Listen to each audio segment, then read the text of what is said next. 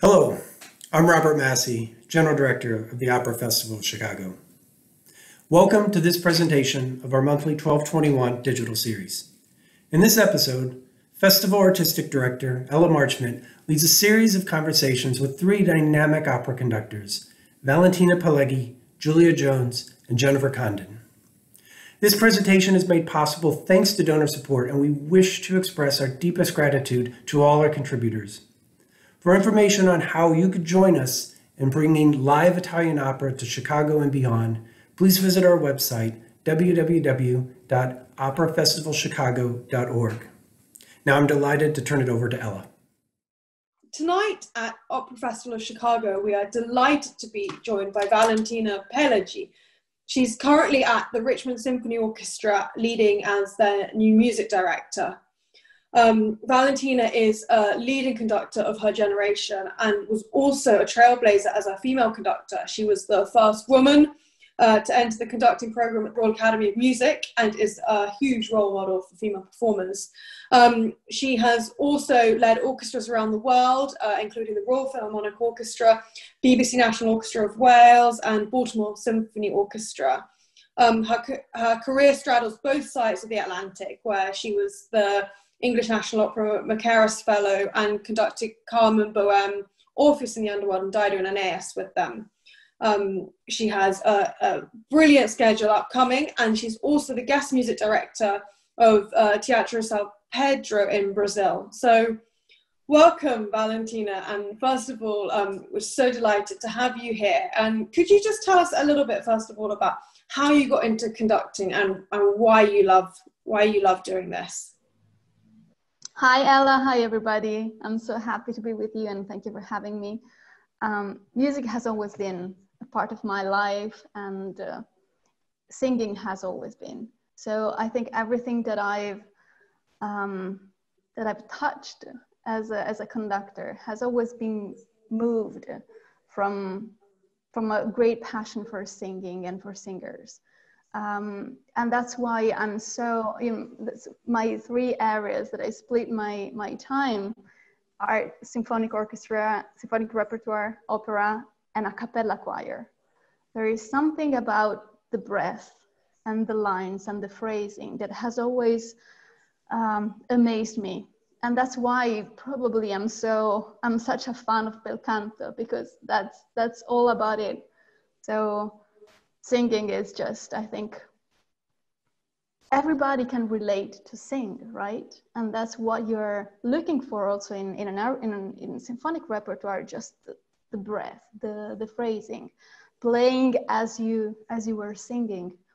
And I have a very crazy story about that in my past and my ancestors, because my family, I don't have parents who are musicians or relatives that are musicians, but I have a very strange story with my great grandmother.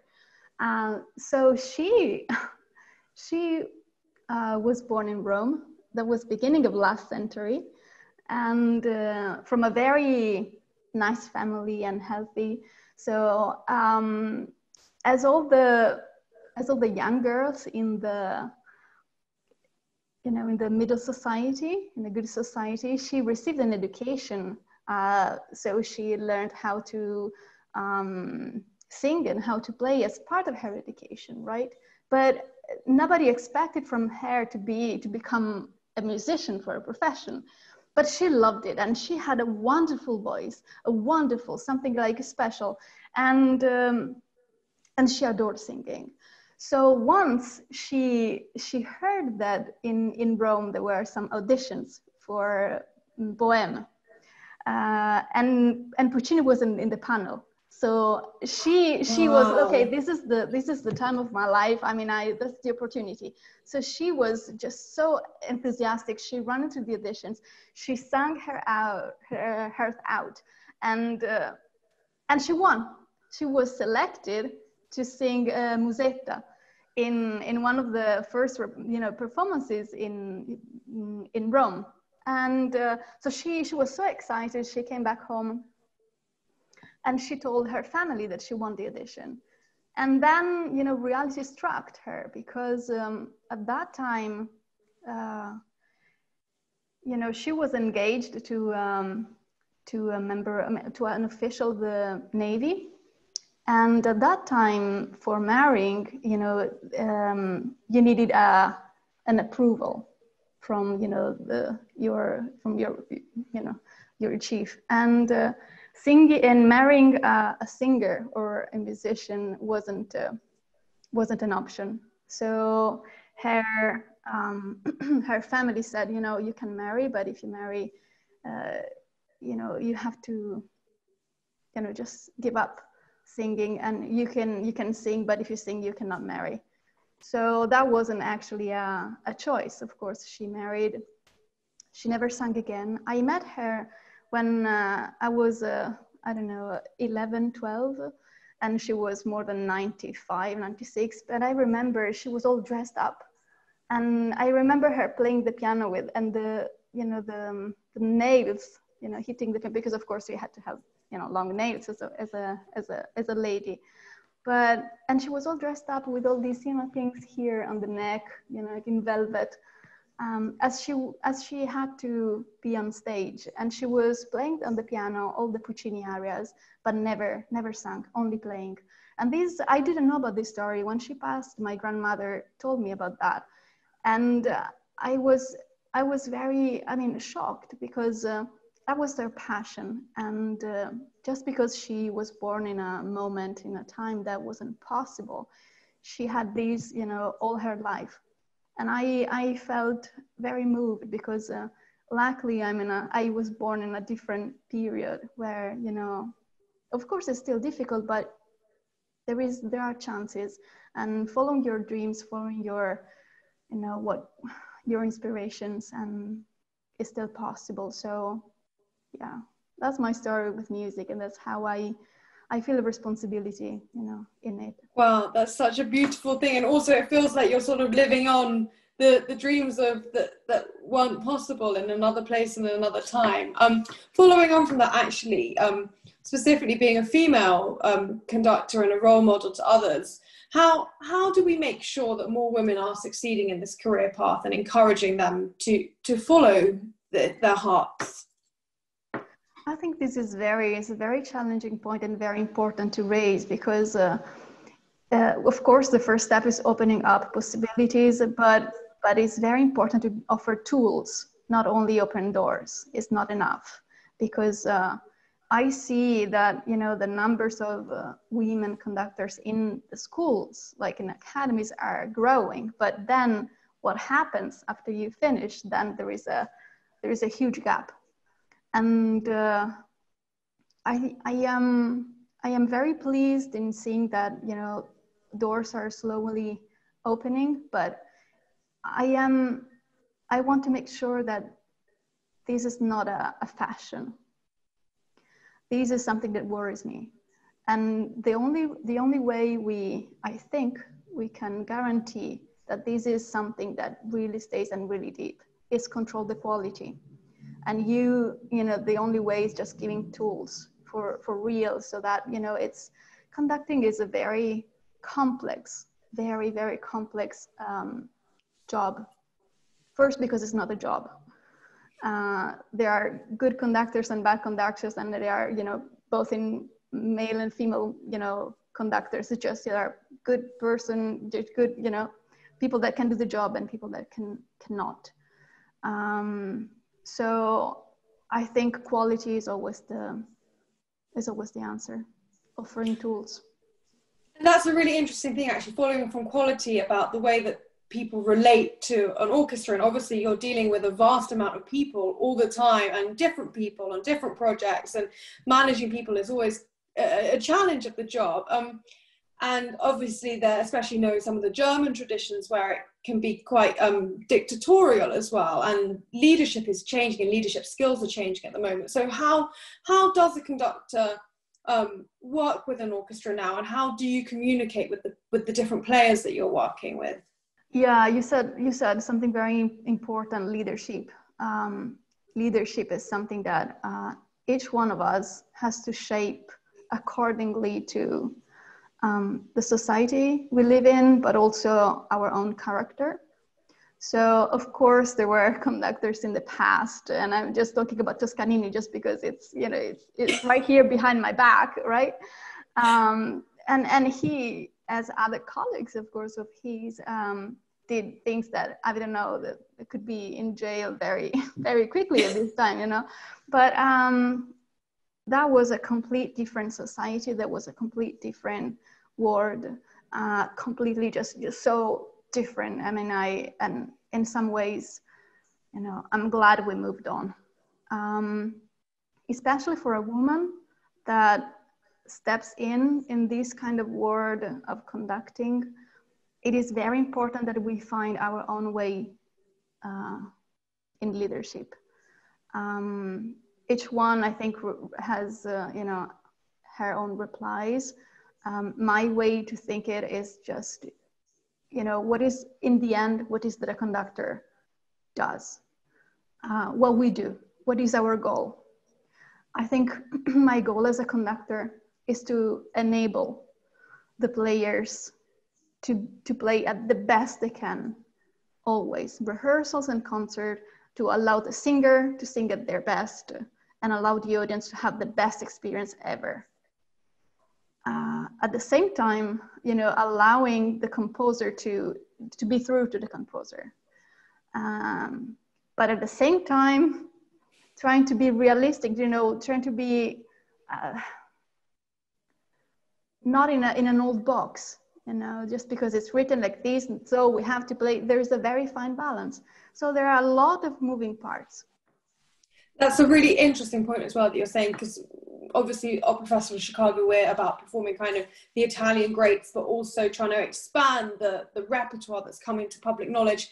And obviously you've done a lot of Italian music, and obviously being your background yourself, how do you think Italian opera that is 200, 300 years old can be relevant to modern audiences now? Well, this is a question that is not only about Italian opera. It can be any opera, any masterworks. I mean, how can be, I don't know, a piece of literature written, a Greek tragedy? How can, I don't know, something that has been written centuries ago can be still actual and real in these days? I think it's the same thing. There is something in these masterworks that is immortal.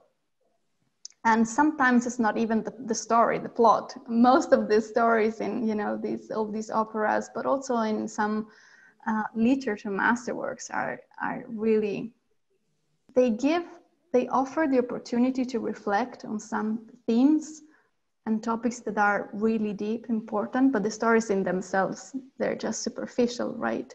But that's not important, because they touch issues that relates to humanity, you know, regardless to the time we live. And so they will always be actual. And the artistry is how they are built, how they are told is much more important than what they actually, the story, the way they are built, the way, for example, Verdi is shaping his characters. I mean, that's the only, probably it's the only composer that shaped women characters so strong. And, you know, you know, the stories are, you know, they just happen, but in the story, you see these figures, these characters, they're just so, I don't know, there is a strength in them that I've never seen in any other opera. Of course, Rossini, there's a different kind of, you know, brio in the female roles, but Verdi, I mean, is something absolutely different. And the way a composer shapes the character with sounds, it's just sometimes it's drawing a melody, but the melody has a power. It's like, I don't know, it's like an architecture. It's like stones. It's like, it's phenomenal. Or sometimes the composer offer, you know, a palette of sound that, you know, then you know, sometimes it's just enough an oboe together with a double basses that gives you the impression of there's something so present, and you know, the oboe sound is so narrow, so present, so almost here, and then the bass is something that dark. And so there are the artistry in building up these things that are just marvelous. I love this way that you're talking about it so pictorially as well. So for example, if you were conducting Verdi opposed to Mozart or Rossini, they're all very, very different people, but how would you approach the actual conducting process and getting to know the music for those? You mean while I'm conducting, or the work that I do before? In both the preparation and how you communicate once you're in the rehearsal environment. How does it change between different composers? Well, each composer is a different universe. It's like, and sometimes you know, same different operas by the same composer in different times that it has been written, they are really, really different. I don't think I would change my approach, but the result for sure, I mean, knowing that a specific composer has a different vision of singing, a different vision of, you know, what is he or she looking for, what is that is important in this moment. I think that's essential. And at the same time, you said, you know, how do you communicate? That's very subtle, because conductors don't play, right?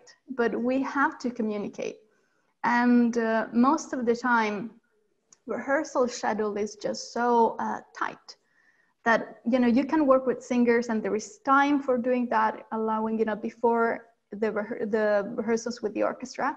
But from the moment you start your rehearsing together, you know, the staging rehearsal with orchestra and singers, it's really, you know, if you stop it, it means that it's something really, really important.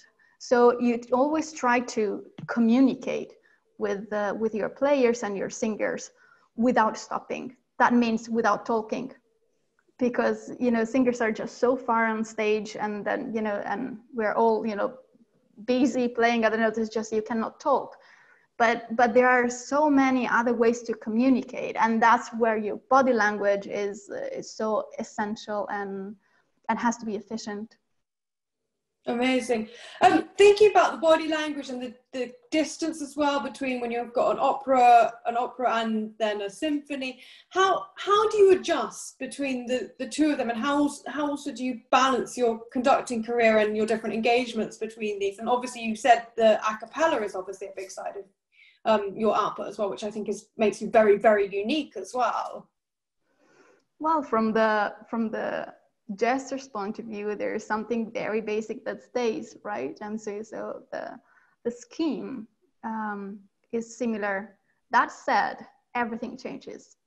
But that changes also if you have, you know, if you're conducting a string orchestra or a brass ensemble. I mean, your conducting is so connected with the players you are playing, because it's connected with the sound. And each instrument has a different, well, first, they react differently to the sound. There are some instruments that, you know, just for the nature, they have a immediate production of the sound. Some instruments, they just, you know, are. So that influence the conducting, and because the conducting has to, you know, has to be the voice of the instrument. And the same thing with the voices, with the singers or with the choirs. It's just, you know, conducting is the shape of the sound, is the visual of the sound. How you conduct, how you just, it's not a reflection of the sound, it's the producing of the sound. So although the schemes are the same, you know, the soul of it is completely different.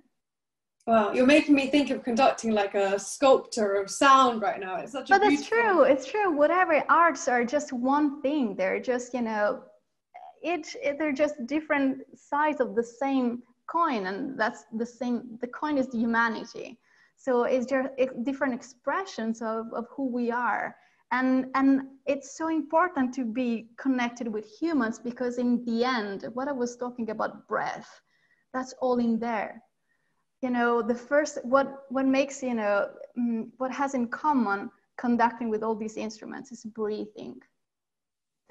Before even playing, you know, the first upbeat, it really, then it changes. It can be fast, it can be slow and deep. I mean, you know, that changed from the instruments. Each instrument is different, but the idea behind the breath is what is common with, you know, each instrument and each arts.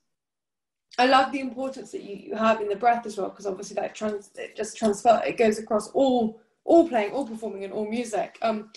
It's been so inspirational to talk to you, and thank you so much for giving your time kindly to this, and we hope to be seeing a lot more of you soon. And also, can we just leave with one final question, which actually is not so much a question, but some advice. At the Opera Festival of Chicago, our mission is to give voice and to rediscover great masterworks that have not been widely performed. Especially in America, there seems to be a kind of circulation of perhaps Bohèmes, Barbara Sevilles. Quite a narrow amount of Italian opera is actually making its way over to the States.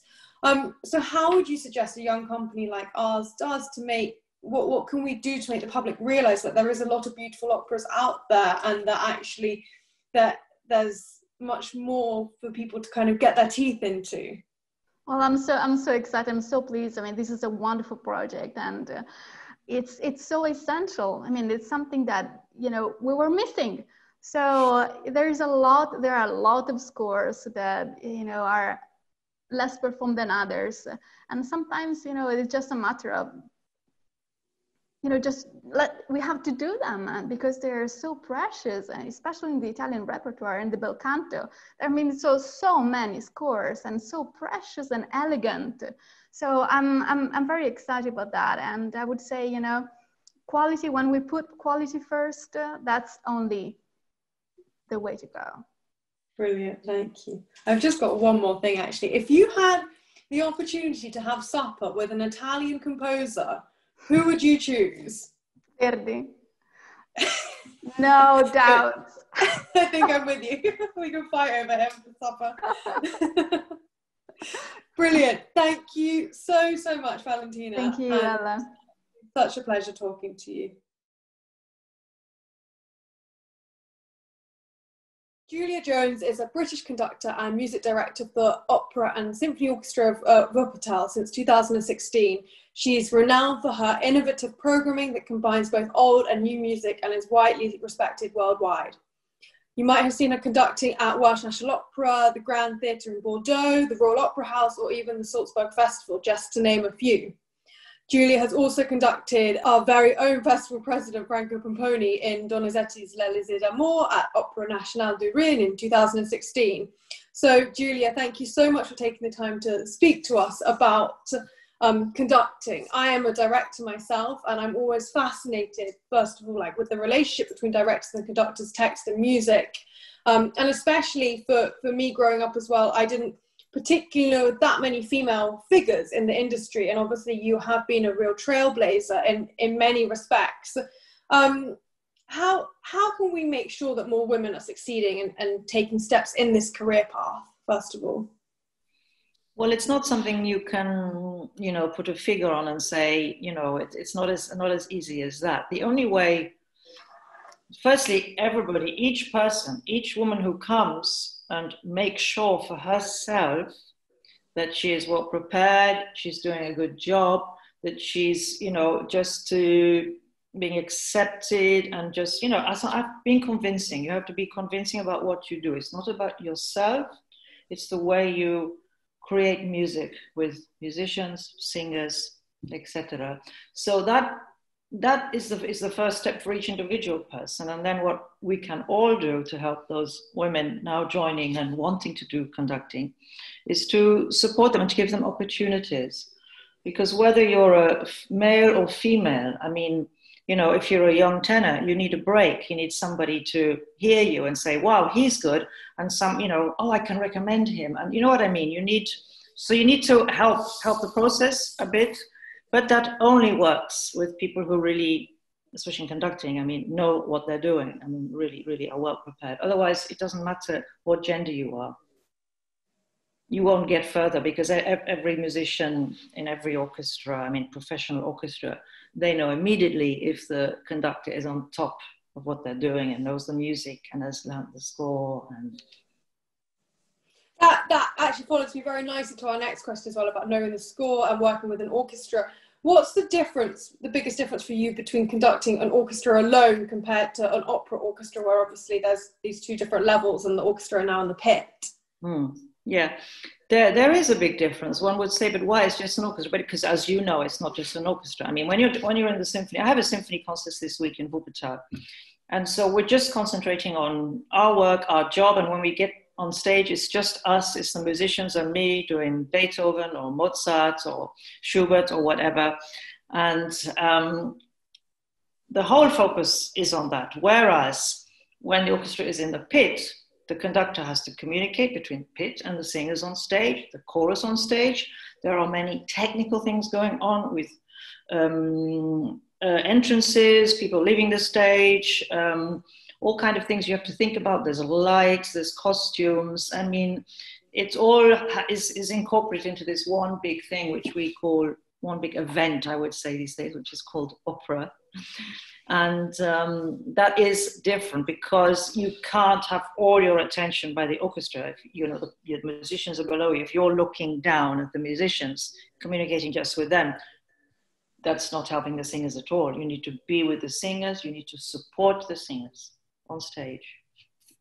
That's brilliant. Thank you. And actually, this follows on to something quite interesting, because obviously I'm from theatre and opera background, yet trained as a musician. And actually, I find it quite a different change of gear when I go between theatre and opera, because of the way that the relationship between a conductor and a director works. And there's essentially kind of more cooks in the room. And I really love the collaborative element of it. How would you describe the relationship between these different forces working within the rehearsal room? Yeah, well, you know, if you have a good director who understands something from music, people say, oh, the director has to know the score and all this. It's not actually true. I mean, I've worked with directors, many directors who did their first ever opera with me, and these are very, very well-known directors now. And but they have an instinct for the music, so they don't have to be able to read music. If a director can read music, it can help, because you can point in the score and say, look, this and this and this. Normally it's the conductor pointing in the score and trying to work with the director to, you know, find a way of doing things, or trying to get the right colors. I think it's more about colors often, and how you say things, how you don't say things. When you are directing a play, you have the text, but you don't have anything else like controlling how you interpret the text.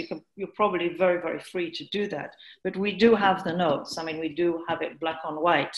So we do have when it's slower, when it's faster, when it's loud, when it's soft, just to be basic. That's all from the composer. It's my job as a conductor to represent the composer, who is, in most cases, of course, no longer with us. So, I mean, it's a case of, you know, speaking to the director, finding good images. I mean, I like to do that a lot. That's one of the reasons I love working in opera, is to have a good connection with a director, and you can come up with many, many good things. And often things which really help the singers on stage. Oh, beautiful. I can imagine it's sometimes quite a shock as well when you get into a new production and, you know, you've been thinking about the music in a certain way, and then there's a completely different concept or idea introduced to a piece. And how do you sometimes reconcile that in the rehearsal room context? Well, that doesn't happen to me, because I always meet the director before, many months before, you know, it can be even 1 year before. You go through the piece, go through his ideas. Sometimes you need to sort out which part of the opera has to be cut if it's too long or not. I mean, I've never had the situation where I find out about it in the first rehearsal, so I can't really answer that question. Brilliant, thank you. So turning to obviously what the Opera Festival of Chicago is about, we are dedicated to bringing a wider range of Italian opera to American audiences. There tends to be there's a bit of a trend at the moment that there's a kind of quite small circle of Rossini and Verdi that's produced, and we're seeking to try and expand that. What would you say the differences are between conducting someone like Verdi opposed to Mozart? Well, actually, in actually conducting something, there's no difference at all. Well, I think you mean, I mean, the approach to representing the score. Once again, you know, but it's also, how do you do Mozart first? Of course, the notes are different. It was written in a different period. Actual conducting doesn't change. I mean, actual conducting is very, very basic. You just have to conduct in 2 or 4 or 3 or 6, I don't know. So that's really nothing to do with it. But interesting is to be authentic in the style. So, you know, when I'm conducting Mozart, I have to inform myself about the style, how Mozart orchestras played at the time, or what we've learned in the last 30, 40 years, starting with Nicholas Harnoncourt, of course, you know, to be thinking about how things were played instead of just playing it how we think they should be played now with our instruments. Everything has changed so much. With Rossini, you need to understand the form of bel canto. You need to understand that the orchestra is very much just a very, very straightforward, simple structural accompaniment or the support to the singer. Yeah, you need to be well informed in the style. You need to know what you're doing, and you need to read the score. You need to read the score. You can't do. There are some conductors who do their version of Otello, for example, by Verdi. They literally exaggerate everything on the page or change it, do completely different tempos that are suggested or required by the composer. But I don't believe in that. I think first, you know, if we didn't have the score, if you as a director didn't have the music in front of you, you would be without a job. Yeah, you'd be out of work. And it's the same.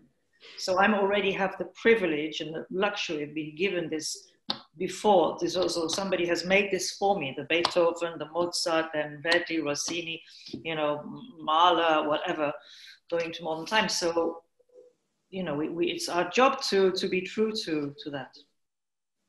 Brilliant. And I guess it's the ingredients in a way are there for us, and it's about trying to bring that recipe to life in a kind of in the simplest form. Thinking about that, obviously about honouring the work that these composers have written, but yet now can't necessarily communicate to us, and maybe sometimes during the different versions things get changed and altered and adapted. How then do you think that Italian opera can be relevant to modern audiences? Well, it's I think the relevance, I mean, it's about emotion, isn't it, really? The whole thing is about things like love and hope and longing and desire. Then it's about war and peace. Then it's about anxiety, fear, struggle, death, jealousy. I mean, there are so many different emotions, and these are constant with every human being. We've all experienced these emotions. So I think that it's very relevant, because these bel canto Italian styles, that's what they're full of. Of course, they go a little bit further than most of us would do, because, you know, people get pushed off cliffs or jump off Tourette's or whatever, you know, so it's, but on the other hand, you know, the emotion behind it is so important. And I think that seeing a good production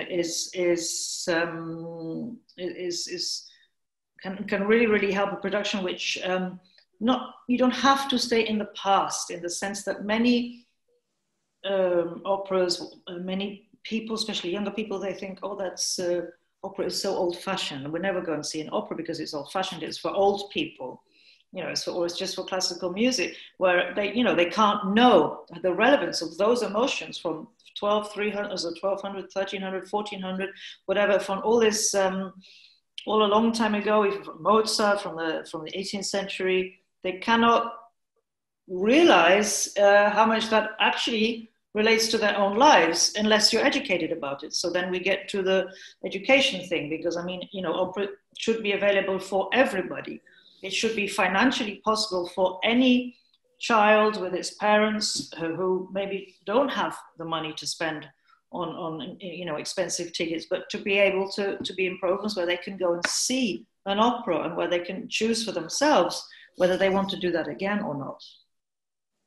Yeah, very true, very good point. And you know, it's so widespread, isn't it?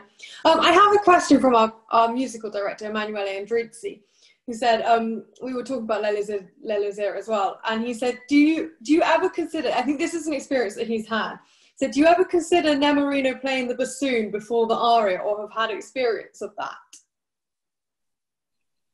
I've never had experienced that, no, and I've never thought about it. I mean, is he meaning that on stage that Nemorino? Yeah, I think he's had an experience of one Nemorino that's offered to play the bassoon before singing that huge aria. Yes. Well, one has to be very careful with this kind of thing. I mean, if he plays beautiful bassoon, maybe it can be really nice, but I mean, some people, you know, not all singers play brilliant instruments as a brilliantly instruments. So I really am not sure about that. I personally don't think that Elysée needs the added option of the singer playing the bassoon. I think it's actually quite nice without it. I think it's, you know, the orchestra bassoon player is usually really, really very good, and we should probably leave that with him or her. So pair of hands. And yeah, I've just got to ask you one more question as well, and which is there anything that you haven't conducted at the moment in Italian repertoire that you'd absolutely love to do or think is a really important piece that should be done more often? Oh, that's two things. I mean, yes, there are two answers, because I have never conducted Lucia de Lammermoor, and I've always wanted to do it. Wow. And I did have a contract once to do it many, many years ago in Hamburg, at the State Theatre in Hamburg. And unfortunately, I moved house a couple of weeks before that contract started, and I damaged my back so badly that I couldn't walk for like many, many weeks. So good advice, don't move house 2 weeks before you really want to conduct an opera that you've never done before. Don't do that. So unfortunately, I didn't get to do it. And there's other pieces by Verdi, for example, Zimen Boccanegra, or you know, I've done a lot of the Verdi pieces. I think the early Verdis are great, Ernani and Attila. There are many pieces which one could do. I'm lucky because I've done really so many operas that I've wanted to do, and I've actually been able to do them. So, but certainly Lucia would be one of them. Fingers crossed then that one comes up again in the future. I'm not moving house again. Especially if there's a Lucia no, I'm definitely not moving at all. I'm not leaving the apartment until staying tip-top health. And also just finally to round things off as well, obviously we're a very young company and we're just making our first strides at the moment. What would you advise, this is not so much a question, how would you advise us in a way to make the public realise that there is more to Italian opera than Bohème and Figaro? What would you say to us in terms of how we're presenting ourselves and persuading people to come and see our shows? Yeah, I think it's a great idea what you're all doing. I think it's wonderful, and what Franco has set up. And I mean, it's really, really a great idea. And I think that, you know, you don't have the luxury of being subsidized by the state in the States, in America, where we have here in Germany. So we can often put on things and say, okay, now this is what you're going to watch. So I think it's a very good idea to mix things. I mean, to say, okay, this is, if you're doing 2 or 3 operas in one season. I don't know how many you're planning, but it's always good. My experience, I've conducted quite a few things in the States. I have one thing which is out there, you know, the Magic Flute or Bohème or Tosca or something, because people know and they want to go. But then, you know, if you can offer them maybe combining a kind of ticket system, so whereas they get to see the piece they know and love, as well as something they don't know as much. It's a bit like going to a restaurant, a very good restaurant, or, you know, suddenly somebody cooking something fantastic and you look at it and you think, I've never had that. I don't know if I like it. But if you never try it, how are you going to know? And if you try it and you think, wow, that's amazing. So I think it has to be, you know, you have to link your favorite pasta dish with something else after that you're not sure about, and then have a go at it. I love the food analogy. It's very fitting for the Italian culture and dining and entertainment that we're trying to offer. It's very, very important. It's very important. Right. Thank you so much, Julia, for your time and taking some time out of your busy schedule. And we really, really appreciate it. Jennifer Condon is an Australian conductor based in Europe. She has a long-standing relationship with Hamburg State Opera, and her operatic experience is multivaried and includes over 65 different works. She was one of the first 6 conductors chosen from an international cohort to participate in the Dallas Opera's inaugural Heart Institute for Women Conductors back in 2015. Most recently, Jennifer conducted the Flying Dutchman at Malmö Opera. Welcome, Jennifer, and thank you so much for giving your time to the festival and to talk about the role of the conductor. Thank you so much for having me. Well, it's wonderful to see you. So starting off, obviously, this whole program that we're doing at the moment is about female conductors. And for me, a big question as well, because I'm a director, but I was also interested in conducting growing up, but I felt like partially there weren't that many role models or people that I could particularly look up to or find inspiration from. How do we make sure that there are more women succeeding in this career path, and how can we encourage them to follow and pursue conducting? I think actually it's very largely up to those of us already in the industry. There is not really enough of the concept of women helping women. There's quite a lot of lip service to it, but when it actually comes to it, saying, no, here is somebody who can do it, she will do it better than the boys, trust it. I think for most conductors, getting that first chance to really show what you can do is almost impossible unless there's someone helping you and there's someone saying, yes, I know that she hasn't done it before, but she can do it, trust it, give her the chance, shine. And I think the more we can do that, coming right through for generations and generations, the more chance we have. Brilliant. And that's a really interesting point, actually, because also we've seen conducting as quite a gendered thing historically, looking back as well. So, and also in terms of the way that a conductor rehearses, it's the orchestra is quite a political body in many ways. How do you think conducting has really changed in recent years? And also, how then does a conductor command respect from an orchestra, and how do you communicate to an orchestra nowadays? I don't necessarily think it has changed that much. Again, I think there's a perception that it has changed, but I don't actually think that's the fact. You still feel very much when you walk into a room, you feel that you are a woman. It's absolutely undeniable. I've been to auditions where, as I've been walking to the podium, you can hear the orchestra saying, oh, look, a woman, because you've been the only one on the day or even in the entire cohort. I've been given auditions simply because houses have thought that they should have a woman in the audition. Apparently, it's been the case that they've always known that they weren't going to give the job to a woman, but they wanted to have one in there just to show, oh no, we had one in the audition process. So I've been the token woman in an audition process a couple of times, and you can feel it as you enter the room. So I don't think there has been a whole lot of difference there.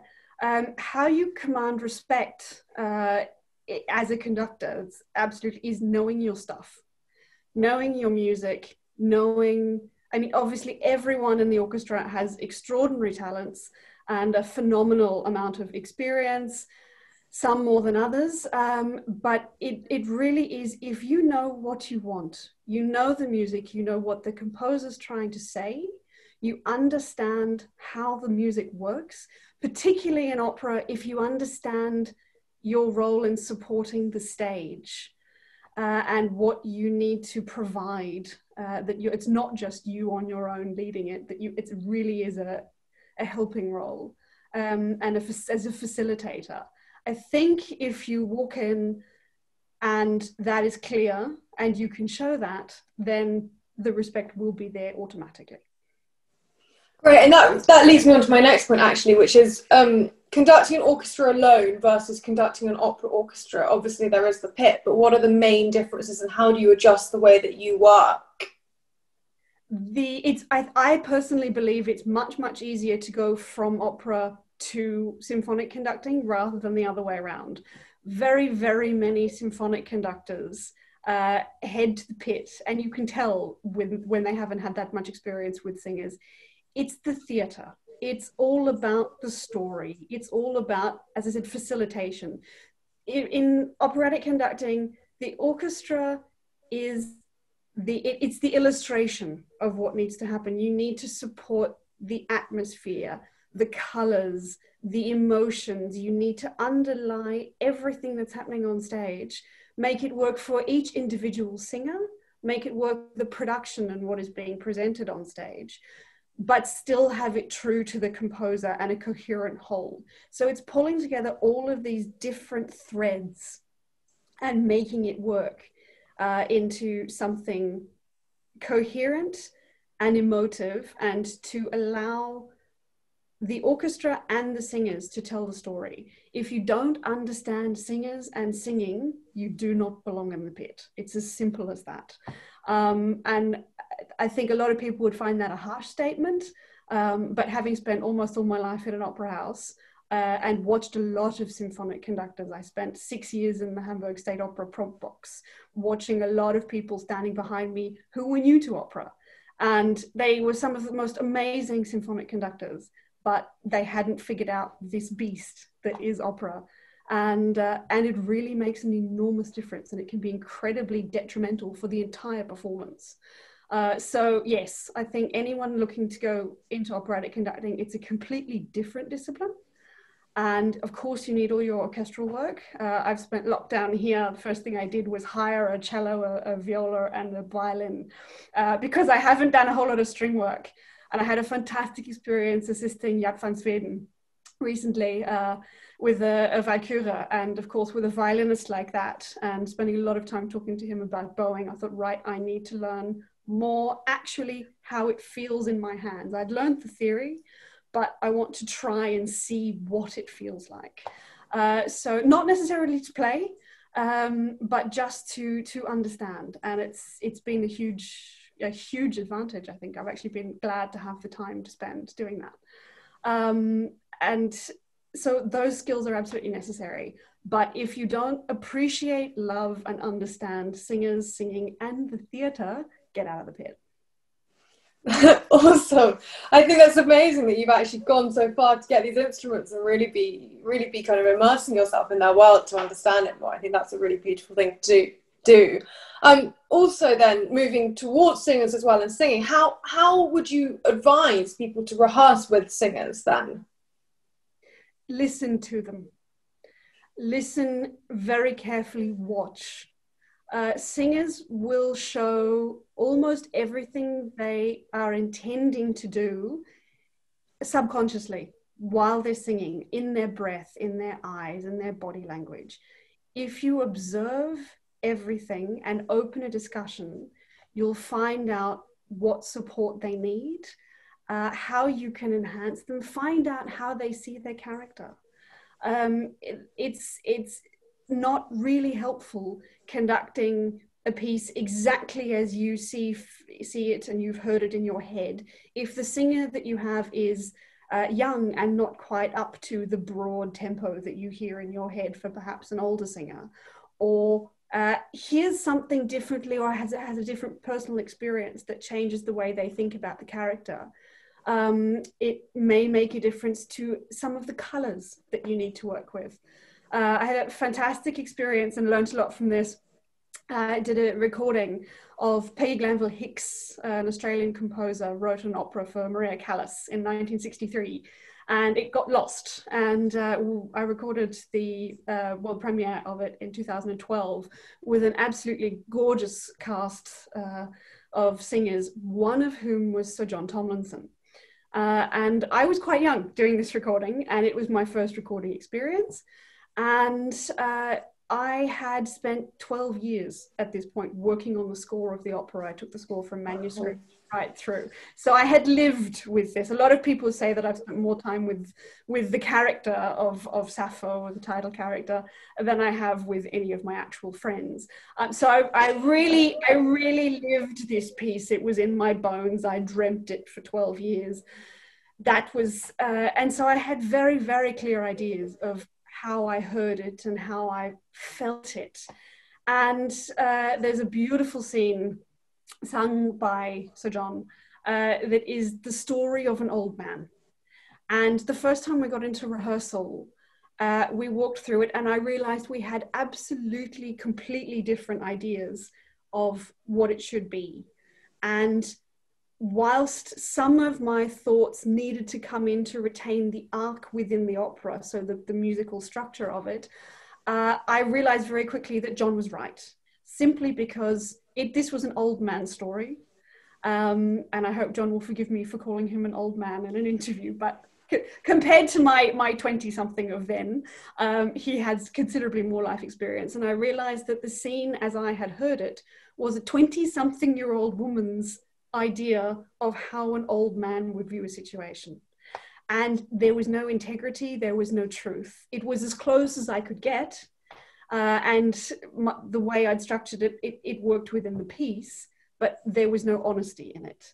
And so I said to John, right, tell me the story. We didn't rehearse it any further.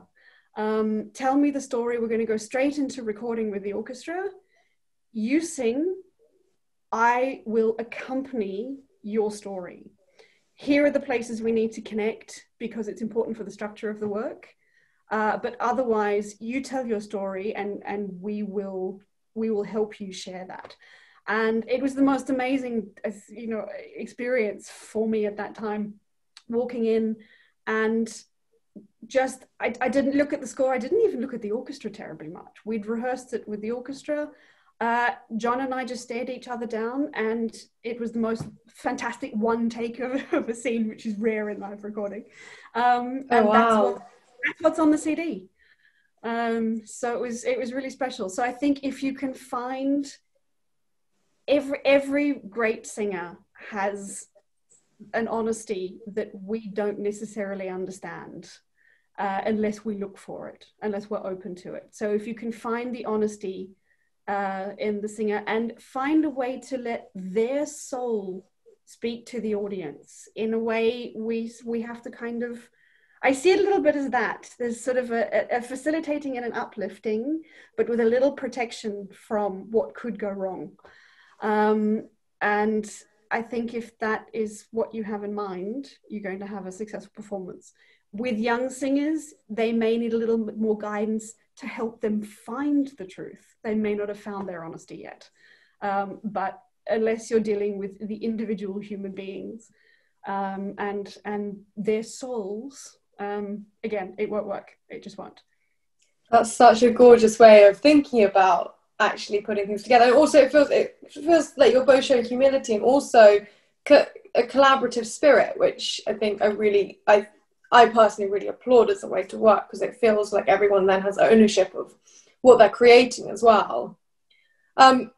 Turning to your kind of more regular work as well, you're obviously very much immersed in Wagner a lot of the time, and we're set up to do Italian opera, which is a little bit different, but obviously Wagner and Verdi, the great rivals, but who didn't ever really refer to each other or anything. What do you think the main differences are between conducting something like Wagner and something like Verdi? How would you change the way that you worked? I don't. The language is as important, which I think is the main actually oral difference. The colors are different. It's different depictions of the same scene. It's like different painters painting the same landscape and painting the same image. You need to convey, or you need to see that image at the end. You need to present that image. It may look completely different, but the essence of the landscape must still be there. For example, there is very little difference in energy in the storm scene at the beginning of Otello and the storm scene at the beginning of The Flying Dutchman. The only difference really there, I mean, it's completely different scoring, it's completely different orally, but when you're conducting it, the only difference is that the storm in Otello is over quite quickly and is leading to triumph. It's overcome quickly and Otello returns the hero. And in The Flying Dutchman, the same storm has been raging for eternity.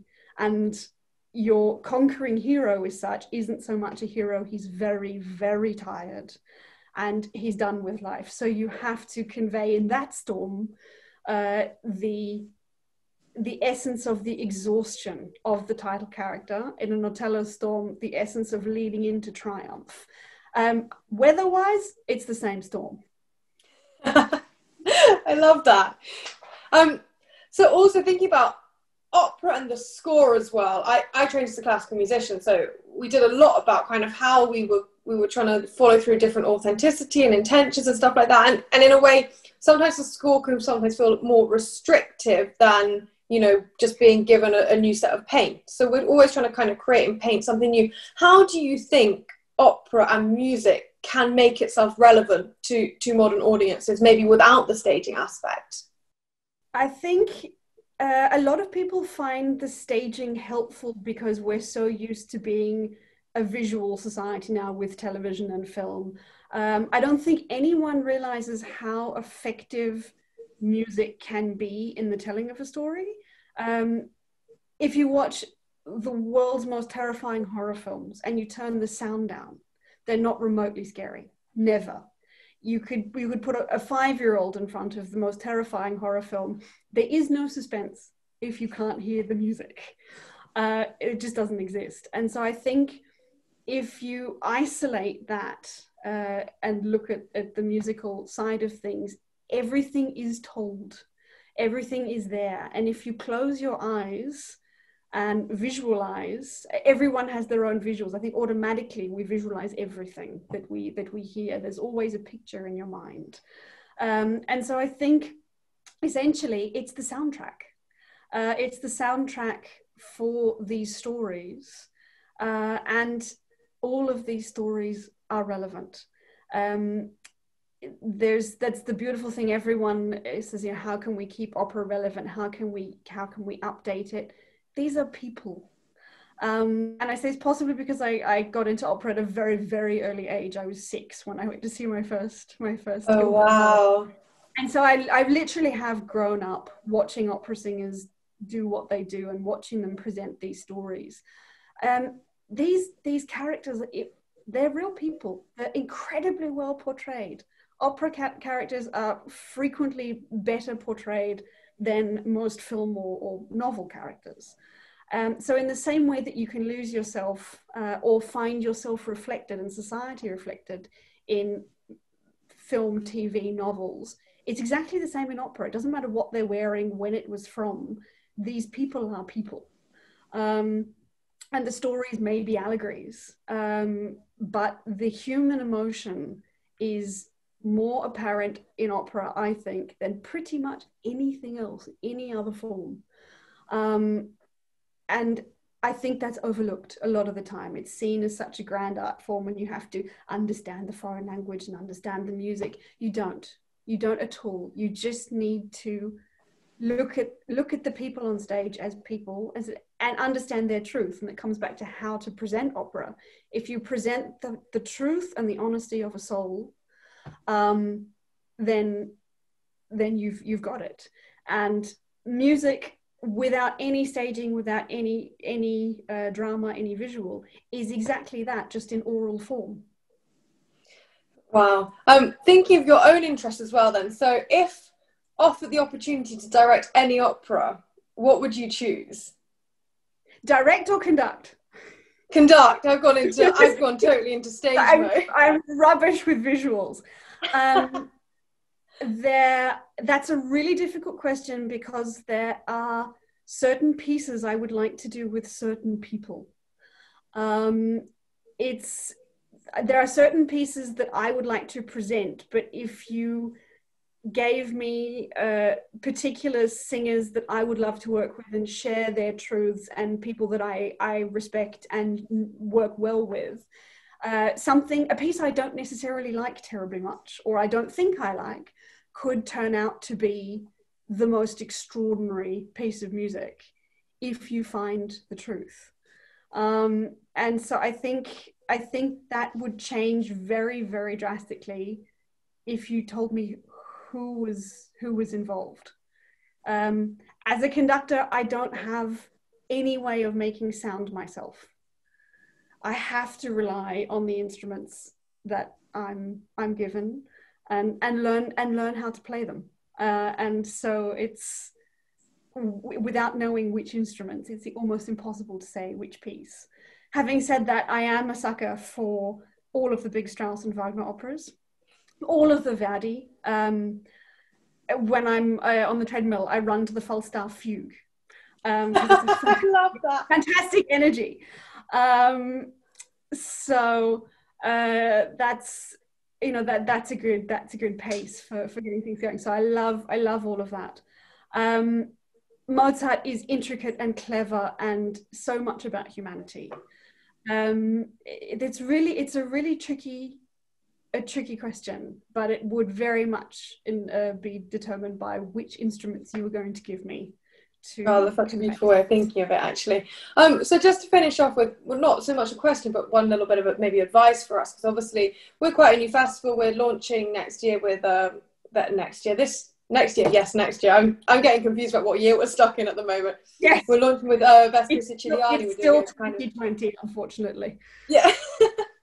We're doing a gala version of that and a kind of work in progress of Roberta Devereux. What would you say for a company that, you know, the opera canon, we do see a lot of the same pieces, the Bohèmes and the Barbara Sevilles being repeated. How can we encourage an audience to come and see something that they might not have considered before in terms of, especially with Italian repertoire? I think there's such a wide variety of Italian repertoire that you can create a fantastic festival with variety. So there will be something for everyone.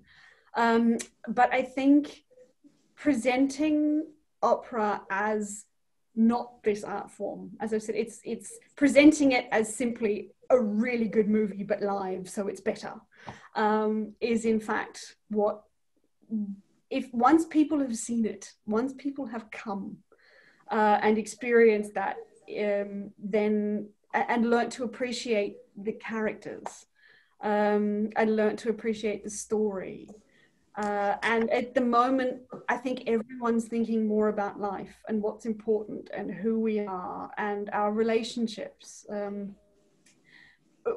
What is really worthwhile in life, and I think those questions can almost be answered a little bit, or we might be able to see some of ourselves going to a live performance. Brilliant. Well, fingers crossed we will get back to it at some point in the future. Very soon. Very permitting soon. a kind of darker winter for us all. But thank you so much, Jen, for doing this and for speaking so passionately and in such a warm way about conducting, and I just love the kind of collaborative and team way that you work. So yeah, thank you so much.